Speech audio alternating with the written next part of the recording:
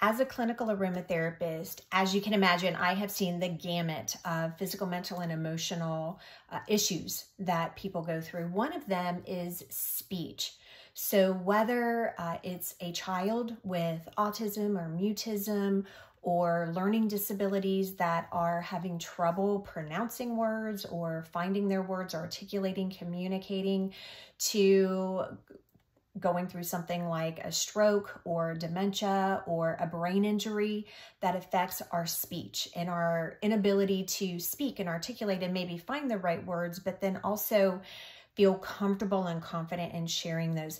There is essential oils. Smelling certain essential oils can help. That is the power of true holistic aromatherapy. When you bring in specific scents, right? Scents, they do so many things. We love the way that they smell, but when you find the right scent and you bring that in and you have someone smell that for a particular situation, such as mutism or having a hard time speaking, right? Speech impediments, then amazing things can happen. They will start engaging their mind. They will start finding the right words. They will be able to start articulating better. And it's practice, right? It's not that, oh, you smell this word and now it's fixed like that.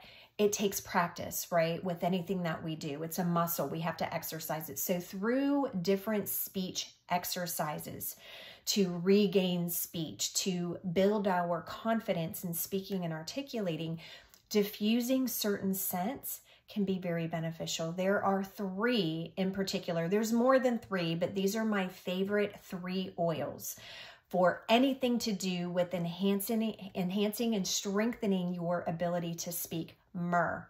Myrrh helps you find your voice. It helps to articulate, to speak up for yourself.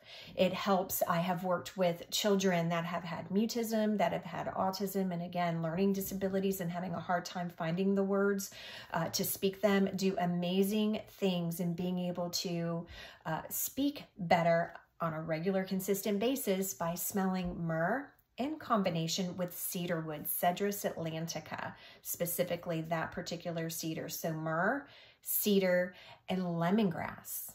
Wow, what a combination, right? So those 3 together in equal parts, so 2 drops of each in the diffuser while you're doing speech therapy can be so powerful in enhancing the ability, right? Because it's activating the mind, it's helping us from a mood and a mindset standpoint, but also through the nervous system to allow the nervous system to activate those processes that allow us to speak.